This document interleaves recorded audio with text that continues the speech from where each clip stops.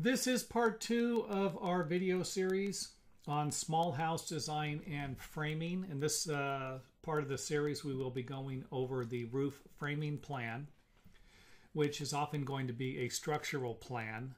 It's probably going to have all the shear panel and headers, any type of structural members might be on this plan. Sometimes you are going to have a roof plan and a structural plan. But in this one here, I'm actually going to combine the roof framing plan with the structural plan because there's not a lot of structural information that we're going to be looking at. Now, there won't be any details on this particular plan. I'm going to try and, if I had a bunch of lines going everywhere, it'd be a little confusing.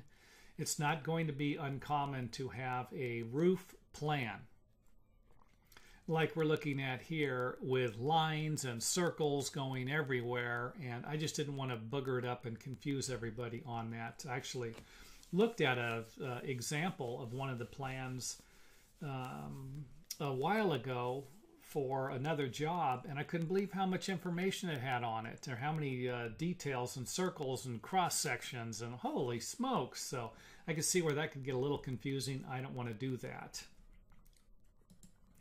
Let's go ahead and get started at the bottom right hand corner. 2x8 fascia board. A lot of times they're going to call out the fascia board, what size it's going to be, and the distance away from the house that it is going to be. 2 foot 7/16 inches in this case. I'll explain more on this here in a little bit. 6x10 beam. This is the porch beam. 2x10 RR, 2x10 roof rafters. 2 foot on center. Keep in mind that the single dash or the apostrophe means that it is feet, and the quotation marks or the double dashes represents inches. So 2x10 roof rafters. Now I'd like to point out that even though this says R period, it might not always mean roof rafter. So you will need to make a note of that. I can't tell you how many times I've came across something that meant something else, and thinking that it was like a standard initials, and it wasn't. A lot of times the structural plan is going to call out for the header sizes. 4x6 header here, 4x6 header here. Let's take a look at another section. Here we have the gable end overhang. It's different, 1 foot 7/16 inches, and a 4x4 post. A lot of times you are going to have certain size materials called out for a 4x4 post, for example, and the building hardware that would be connecting everything in a detail. And again, that'll be in the next part.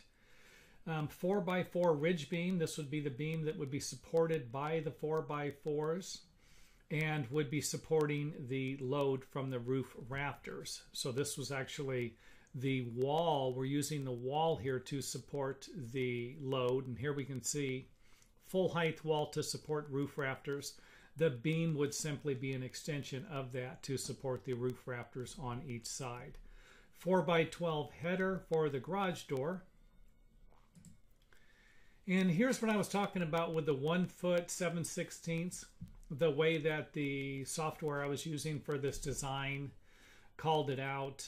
They were actually calling it going to the wall framing instead of the from the edge of the building. But it's not going to be uncommon for an architect to just call out a 1 foot overhang or a 2 foot overhang for something like this. And then of course it'll be from the face of the plywood or the face of the framing, kind of a thing. And like I said, it's usually just going to be 1 foot or 2 foot, but most of the time it's not going to be a big deal. If this is off an inch or two, no building inspector, architect's going to complain about that, or I should say most of them wouldn't. I should say that I've never ran across anybody who's ever even measured that, except for maybe me. Here's the headers again, 4x6 headers. Now here we have the floor plan again, but I want to talk about the elevations. Here we have an arrow that says north, little arrow and north. Let me go to the next frame.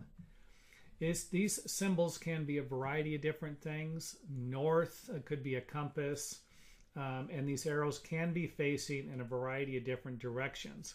This actually tells us where the elevations are going to be located. Now, the old elevations are going to be located on the side where it is actually facing. So this is actually the north side of the building. This would be the south side, the west, and the east side. So, and it's not uncommon. I mean, even if you didn't have this symbol here, most of the time you can actually look. You know, if I was looking at the front of the building and I seen the garage door was on this one, I know it's on this side. You know, if I'm looking for this side, I'm going to be looking for the porch, or maybe this door here and these windows, maybe a small window. This one over here doesn't have any windows and doors on it. It's not hard to figure some of this stuff out, but this can make it easier for the process. So here's an elevation, the south elevation in the back of the house. This is the porch area. We have a window, sliding door. It's calling out for stucco finish and composition shingles. West elevation, this is the wall without any windows. And now we're at the front of the house, or the north elevation. Garage door, front door. So now I put this in here because I want to try and put certain things in there. So so I'm not cluttering everything up with a bunch of details. Here it has, see page 22 for garage door specification. And this might provide you with the width and the height and the type of door. So it's not uncommon to have something like this on an elevation if they don't have room for it on the floor plan or the roof framing plan. So keep that in mind also. East elevation, this would be the garage over here, and this would be the patio with the door. And I believe that is it for our elevations, and that is it for this video. So hope you enjoyed it. Any comments, feel free to leave them in the comment area. For this particular video series, try not to email anything to me. Put all your questions in the comment area for others to read, and it might be helpful for them throughout the series. If you email them to me, then I won't be able to put them in the comment area for everyone to read, or I should say I probably won't be wasting my time doing that. So try to put all your questions in the comment area if you can, and that way everybody can read them.